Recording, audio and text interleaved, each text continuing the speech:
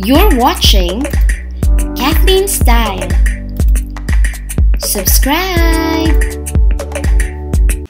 Hey, what's up my fellow stylers? Today is another Saturday and it's raining crazily outside, but I'm gonna take you with me to another trip to a very special bookstore here in Hangzhou. The name is Zhongshuge. Okay, so this bookstore is very special because of its architectural design. So, what are you waiting for? Let's go!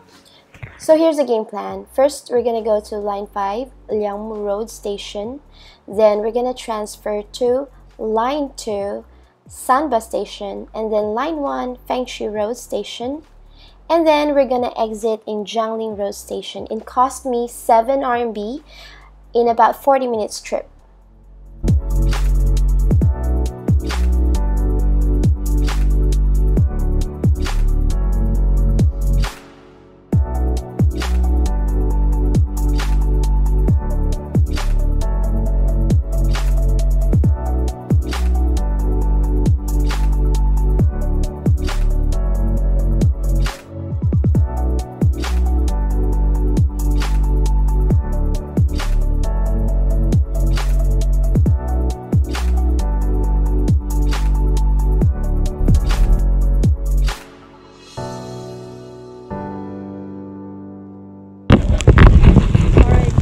Arrived in the location and I don't know where I'm going, which building should I go, so I'm gonna check my map on my phone first and then I'll get back to you.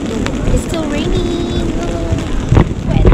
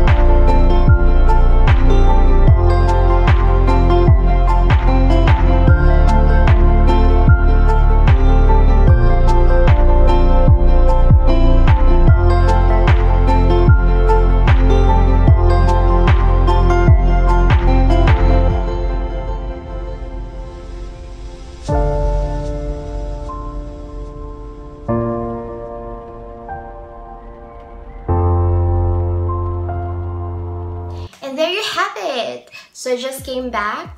It's still raining, but everything seems okay now. About the bookstore, so before I went there, I kind of like researched about the place, how to go there via subway, the photos, posts from Instagram, and videos from YouTube also. It's kind of like, it's a huge place. The most brilliant idea ever is putting up a mirror ceiling, which makes the place really huge. So it's like creating an infinity wall kind of thing, and I think it's really cool. Although if you really want to go there to study or to read books, with the amount of people coming every day, you might want to sit in one of the corners because it's a bit crowded because of the space, and it's a little bit narrow. Yeah, if you are in Hangzhou, you can definitely visit the bookstore.